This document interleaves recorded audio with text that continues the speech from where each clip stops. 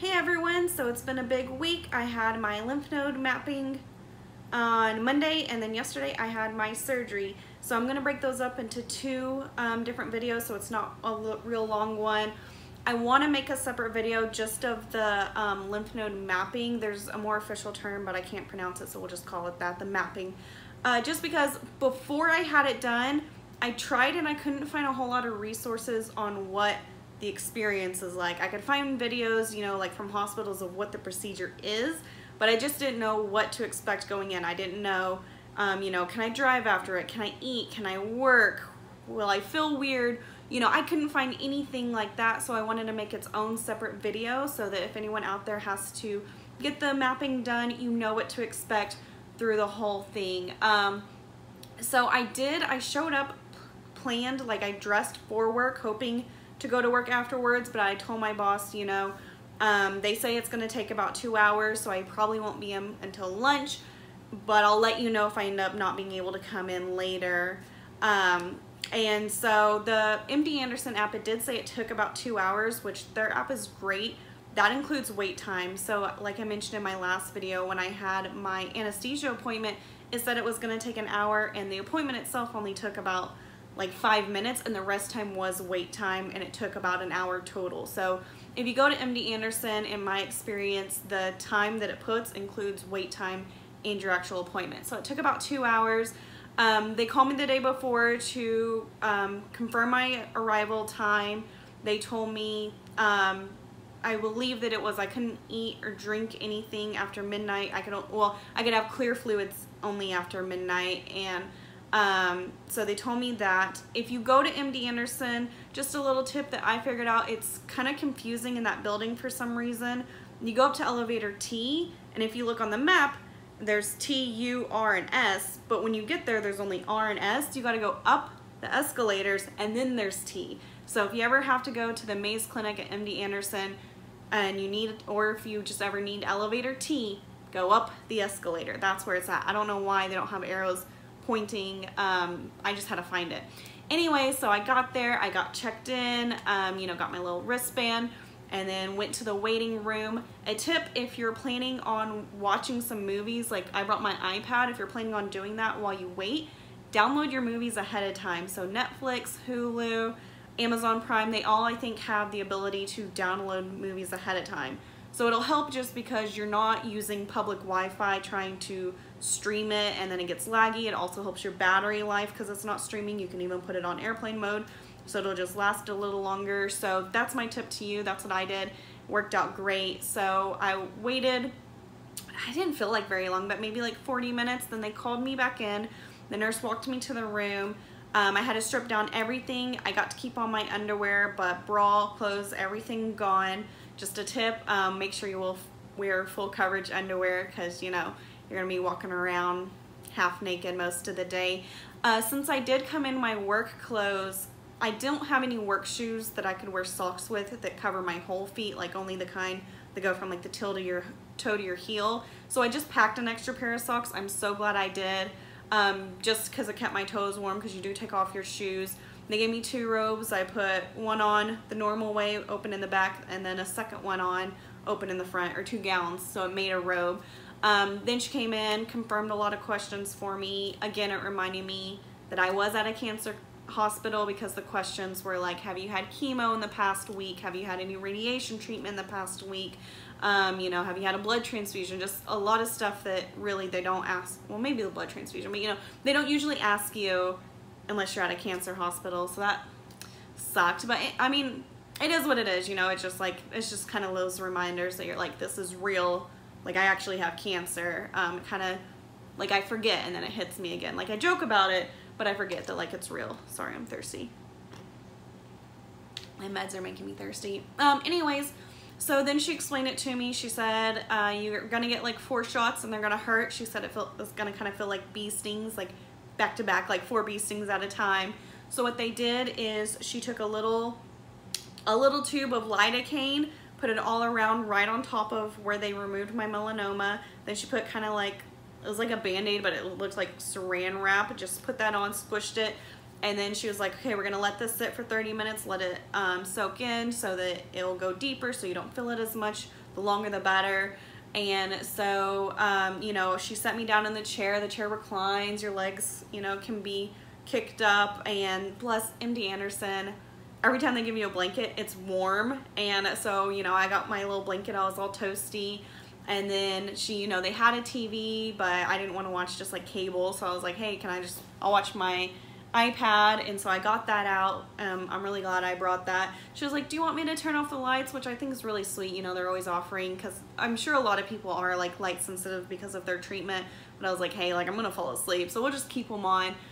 So then I just chilled back there in that room for about 30 minutes, just letting the lidocaine seep in, try to get it numb. Then another nurse came in. I went to the bathroom real quick just in case, because I didn't know how long it would be.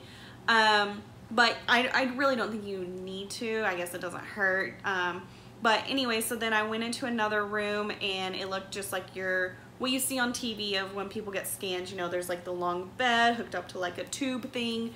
So I got in, she put a little like foam roller under my knees. She showed me, like, she explained everything to me again, and she showed me like the screen of what I'll be seeing. And then she asked me, you know, do you have any questions?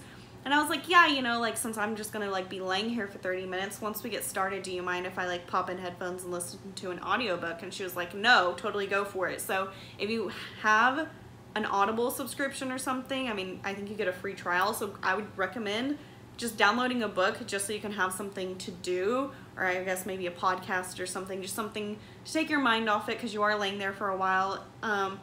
And luckily, so I had AirPods, and so I could like put those in, and I didn't have to have any wires anywhere. Then I have an Apple Watch, so I could control the volume and like play pause if I needed to, so I could put my phone back so there was nothing in their way. I was trying to stay out of their way, not be an inconvenience. Then she gave me the 4 shots. The shots themselves didn't hurt because they don't go very deep. The injection is what hurt. Like, as she was pushing in, it's like radioactive material. As she was pushing that in, you can feel it. And I got the HPV shot in my arm when I was in high school, and it felt very similar. It's like you can just feel it going in. I don't think it goes into your blood. I mean, it might, but for sure it like goes into your lymph node system and shows up on the screen. So she did the injections, then she tucked me in, more warm blankets, and she tucked me in. I thought that was so like comforting. And then I slid under. There was, you know, I just got an x-ray done, so it looked just like that, those big like metal sheets that's got a little plus on it. She slid that right over my thigh. It was so nice, she moved the monitor to where like while I'm laying down I could look at it. So the first 2 pictures took 2 minutes each, so I could see the timer and know like, okay, this is how long I have. And then I could see actually the dye showing up on the picture. So it was really hard to describe. It was kind of hard to tell. It was a black screen with a bunch of white dots, almost like static or looking through a telescope at a distance, like, you know, stars. Just like there was a whole bunch of white dots, and then there was a cluster of just like a solid white. That was the injection site. So that's where, you know, those 4 shots were. That was where it's at. That was my, like, right around my melanoma. And then right next to it was a really small cluster of white. So they did warn me, the lymph nodes are supposed to light up. Whether you have cancer in your lymph node or not, the whole purpose of this is to light up that lymph node, or lymph nodes. Sometimes people have like 2 right there. So if you go through this, it lighting up, it's supposed to happen. It will happen to everyone, so don't freak out if you see it lit up. That does not mean there's cancer there. I mean, it could be, but it's guaranteed it's gonna light up. That's just for them to know. The whole purpose of this is for your doctor to know where's your lymph node. They take all these pictures so your doctor can easily and quickly find it, find the right one, and remove the right one. So they did the first scan, it took exactly 2 minutes. Then they did another scan, it took exactly 2 minutes. Then they did a 3D scan. So the plate that was on top of me is actually part of a U, and it just slowly rotated. So that took about 24 minutes. And then, oh, and I had to have my arms above my head for that, I guess, just to keep it out of the way, since that was moving, you know, so they can just get just my legs in. Then after that, I did a CT, and that took maybe 1 or 2 minutes. So the first scan, 2 minutes, second scan, 2 minutes, third scan 24 minutes, last scan maybe a minute or two. So all around, it was basically 30 minutes. I mean, it was really quick in between pictures. She just came in, adjusted a few settings, and then we went again. So maybe like 35 minutes for the whole thing, plus 30 minutes for, you know, letting the lidocaine set in. So it really was about a solid hour, but you're only actually like laying still for 30 minutes. Then after that, I just went back, I changed back into my clothes, and then I could leave. I didn't have to check out or anything, and that was it. So I felt totally fine. My leg wasn't sore because, like I said, they don't do the shot real deep. It didn't feel like, you know, when you get a shot, your leg hurts. I didn't feel weird. I didn't feel like lightheaded or dizzy. I just went back to work, felt totally fine. Like, you know, you can drive, and you know, right when I got there, like 30 minutes later, we had lunch, so I was able to eat lunch. And everything was fine. So if you're having to do a lymph node map, don't worry about it. It's not a big deal. I was the most scared about it just because, like I said, I couldn't find anything to know, you know, what to expect before and after, and I didn't know many people who had actually had that done. A lot of them just had the removal, so I was just more curious, and then I don't like the unknown. But it wasn't that bad. You know, like I said, it was pretty quick, and it just reminded me of how fortunate I am to live in Houston, because, you know, I was able to go back to work the rest of the day, you know, so I only had to use a half a day of sick time, and I was able to work, I think, until like 7 o'clock that night, so that I could, you know, get caught up, because I'd been gone in Austin, get some things done to prepare for being gone yesterday and today. And so I'm really fortunate about that, because I know most people who go to MD Anderson are from out of town, a lot are out of state, a few out of the country, and so for them to come down, like, they have to take off several days of work and miss out and get behind. And, you know, with my job, that would be so stressful. So I'm very glad that I live close to Houston. I mean, I live like maybe 10 minutes away from MD Anderson. I work like 20 minutes away, so if anything were to come up, you know, I can quickly get there. It wasn't a big deal. And it was really comforting to know, like, to sleep in my own bed the night before my surgery, and then to come home from surgery to my own bed. That was just really nice. And so I guess that'll be the next video. I'll do 2 videos back to back, just because, like I said, I wanted to make these separate so they're not too long, and so that if you don't need the lymph node biopsy or the lymph node mapping video, you can just, I guess, skip this one, but we'll do surgery next.